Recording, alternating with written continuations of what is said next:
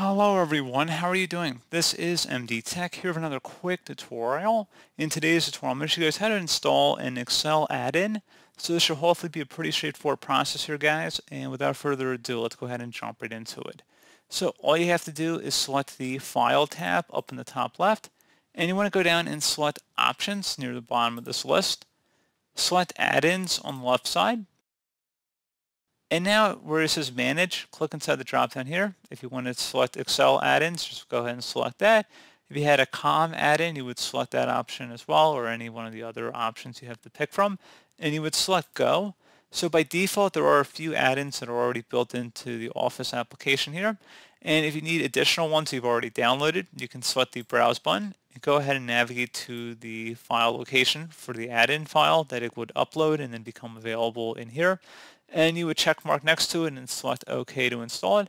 And that's pretty much it. So as always, thank you guys for watching this brief tutorial. I do hope I was able to help you out, and I do look forward to catching you all in the next tutorial.